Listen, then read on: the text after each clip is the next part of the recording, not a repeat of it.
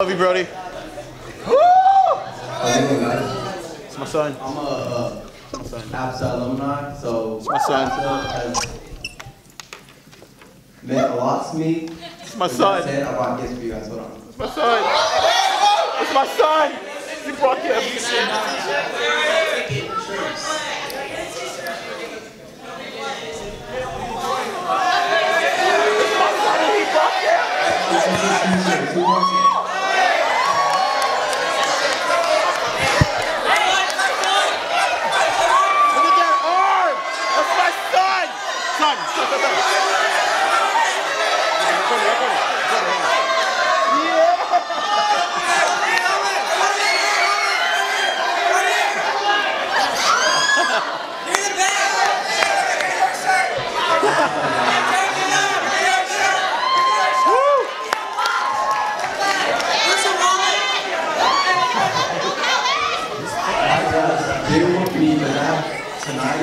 My ears are ringing, so I can't hear. And why? I can barely hear my own voice, so just bear with me.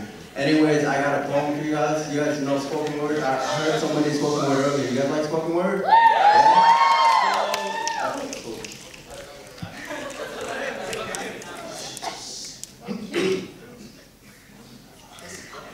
Bulegu. It's a noun, and it means of that. And I guess what I'm really trying to say is this, right here, right now, is my Bulegu for you. To the ballerina who danced into my life when there was no music, to the ballerina who danced into my life when there was no sun, I'm writing to let you know that my heart is yearning to hear the piano start playing, for our dance has just begun. You see, my heart dances with two left feet. Frustrated, I start to lose confidence in my ability to slow dance to the rhythm of your heart, yet you still took my hand. You see, if life is a musical, we're all notes in a beautiful song, and I'm trying to conduct our hearts to be in harmony. You see, your harmonic presence captivates my soul, leaving me with no control over my mind and body, because when I'm next to you, you leave me speechless and frozen. I swear.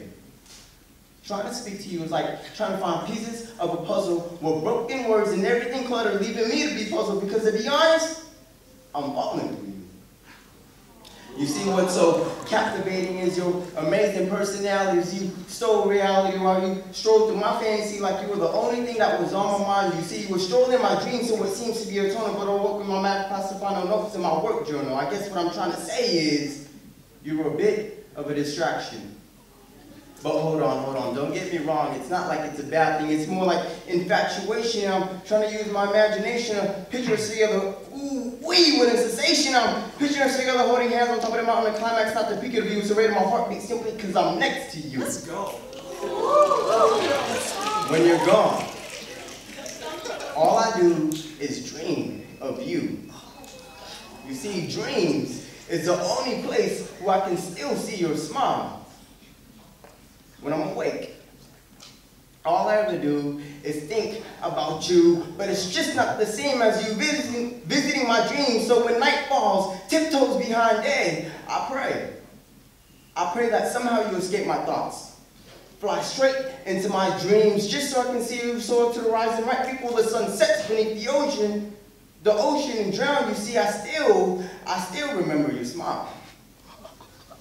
Your smile is the most beautiful curve on your body. And even though you rock them apple-bottom jeans pretty damn well, I mean pretty damn well.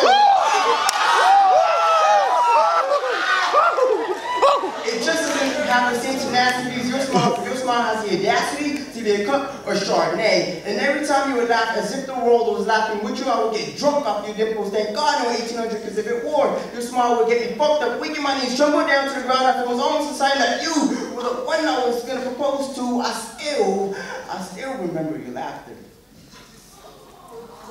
How soothing your laughter is. Has anyone ever told you Your laughter have the sounds of angels drumming, our feet rhythm of life with raindrops dropping, only to complement your serene voice. You see, if I could, I would somehow take a needle, thread it to your laughter, and pierce it to the corner of my heart, sitting that way. Every time my heart gets sad or heavy, your laughter would open up like a parachute and carry me right before I hit the ground. You see, it is your voice and your laughter that carries me when I am weak and no longer able to walk. If I could, I would somehow save your smile, put it into my back pocket, so that in that way when days are so gray, I'll bust it out for you, are the remedy for my soul, a band-aid for my heart, my drug.